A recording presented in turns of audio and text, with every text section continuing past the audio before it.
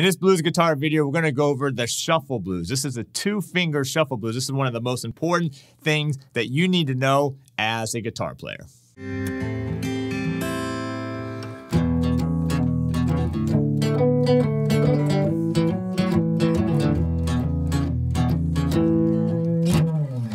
Welcome to Rock Like the Pros. I'm Terry Carter, and this is a little series we're doing, all in prep to one, make sure that you get the importance and get down some blues basics.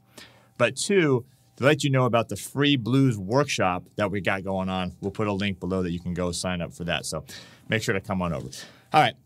We did a video, number one. It was more of a strumming blues. We talked a little bit about blues history and went over the form of the blues. That's a really important lesson. So if you haven't seen that, we'll put a link to that video, but that's like part one of this little series. This one is going to take the 12-bar blues, and as we talked about in that last video was how important the blues is. This is really the foundation of so many styles of music, really, and the most important thing you need to get down as a guitar player. But now we're going to change it. Instead of doing like open strumming chords, we're going to do this. The shuffle blues, right? This is a two-string blues, and it's one of the things I remember I learned really early on in my guitar playing days, and it's something that I've still played and still use to this day, so it is that important. But before we get to that, I'll get to that in a second. If you're new to the channel or are watching this video, aren't subscribed, hit that subscribe button, turn on that bell notification, and then throughout this video, drop a comment. Let me know how you're doing. Are you enjoying it? Is it hard for you? Is it easy? And then also make sure to smash the like button and share this video. Doesn't matter what you have. Okay? You can have an electric guitar. You can have an acoustic guitar. I'm going to be plugged in. I have a little, not little, I have a Marshall 1970 100-watt super bass over there with an orange 2x12 cabinet. That's probably a little overkill for what we're doing, but that's what I had set up, and I'm just using that. And I got a vintage Gibson right here for you. So, all right, are you ready? Because if you're ready, I'm ready, and I'm excited to dive in. So let's go. So this is the two-string blues, right? We're going to be in the key of A. What does that mean? A is a 1 chord, the D is a 4 chord, and the E is a 5 chord. I'll go over all those, but let's just start here. Just open 5th string, first finger on the 4th string, 2nd fret. You're going to hit this twice. We are going to be playing with a shuffle feel. All right? If you don't understand what that means, it's okay. Just follow me for this. We have other videos that describe what the shuffle feel is. You're going to hit that twice, and then on beat 2, you're going to just add your 3rd finger to the 4th string, 4th fret. Keep the 1st finger down. Hit that twice. Take it off. Put it on. 1 and 2 and 3 and 4. And I'm doing all downstrokes for now. I'm using a pick. If you want to use your thumb or something, that's totally fine as well. So just do this for me just for a second. 3 and 2 and 3 and 4. All right, so that was 2 measures.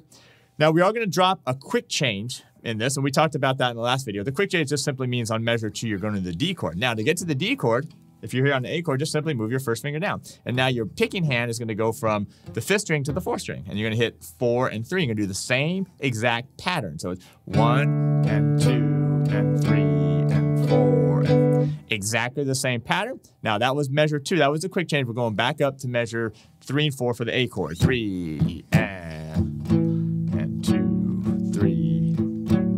1, 2. Now, for the next 2 bars, 5 and 6, you're going back to the D7 chord. So just simply move your finger down. 3 and.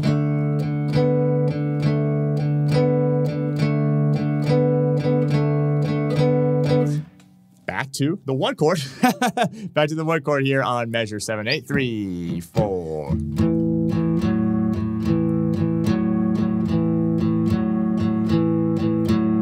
The reason why I was laughing is because sometimes when I'm doing this, especially so, I'm adding a little palm mute here, so I'm just palming the strings a little bit. And that it creates a great sound as well. But that's a little bit more of a harder technique, an intermediate technique. It's not really advanced, but something you can do if you want. We're not going to do it in this video. I'm laughing because sometimes I do it without even thinking about it. All right, now the last 4 bars, remember the 12-bar blues is a cyclical cycle, just 12 bars over and over again. The last 4, this is where it gets a little more challenging because you got to switch chords on every single measure. All right, so you're going to start with the E chord, open 6th string, and then your first finger's on the 5th string, 2nd fret. You're going to do that 1 and 2, 3 and 4.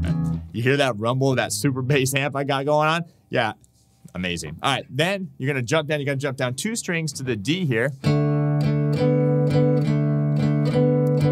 All right, that's measure 10. Just do it one time. Back to the A7 here, and, or A chord. 3, 4, and then the last bar, measure 12, up to the E chord, and 1 and 2 and 3. As I mentioned, that's the hardest part because you're switching around so much. Let's just do those last 4 bars. It's 9, 10, 11, 12, and it's E, D, A, and E. 3 and 2, 3 and.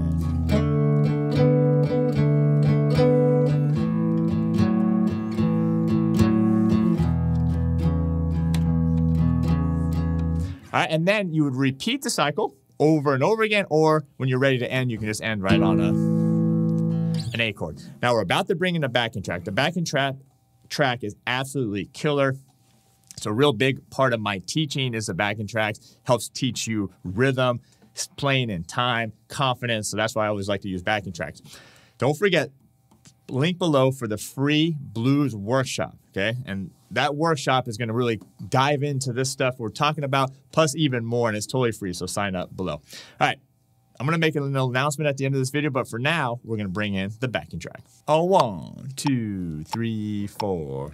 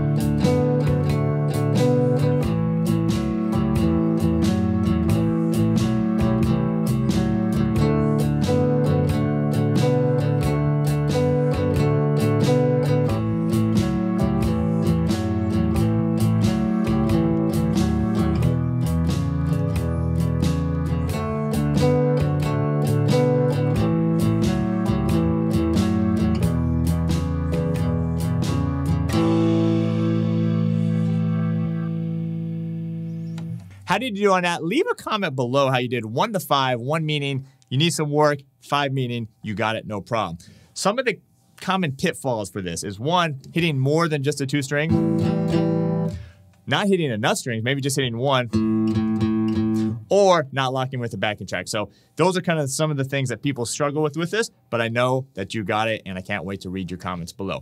Besides the free workshop that I mentioned, I have a brand new course, The Beginning Blues Guitar Mastery. Not only do we get into this kind of stuff, we get into some strumming, we get into some soloing, we get into some scales, so get into a little finger picking as well, but it's a great course to get into the blues, especially if you like this. We'll put a link to that below. That's the Rock Like the Pros Beginning Blues Guitar Mastery course. So, all right, that's going to do it for me. We got another video in this series coming up next. I appreciate you being here, all the support, subscribing to the channel, smashing that like button, all that kind of stuff.